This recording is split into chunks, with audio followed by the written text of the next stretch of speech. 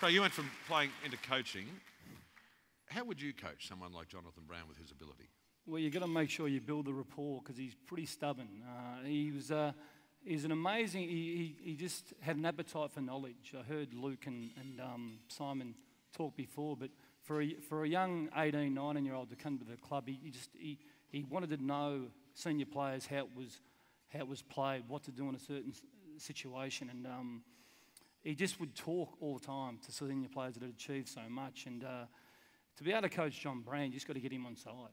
I mean, he was one of these young kids that just, people forget that he came and he was probably a 12, 13 beep tester. He ended up being a 15-4 beeper. He became exceptionally quick off the mark because he did so much work with his agility.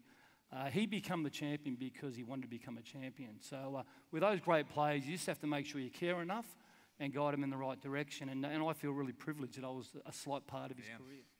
Tough question, because you're still very much involved in footy, the welfare role that you now have. And I'm going to ask Justin this. Is there another Jonathan Brown on the horizon? Some pretty good young fellas coming through.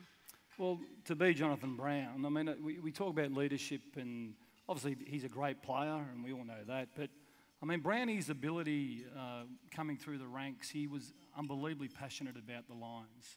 Obviously, his father played 51 games for Fitzroy, but, I mean, leadership is feeling to be able to bring players along with you to believe in a cause.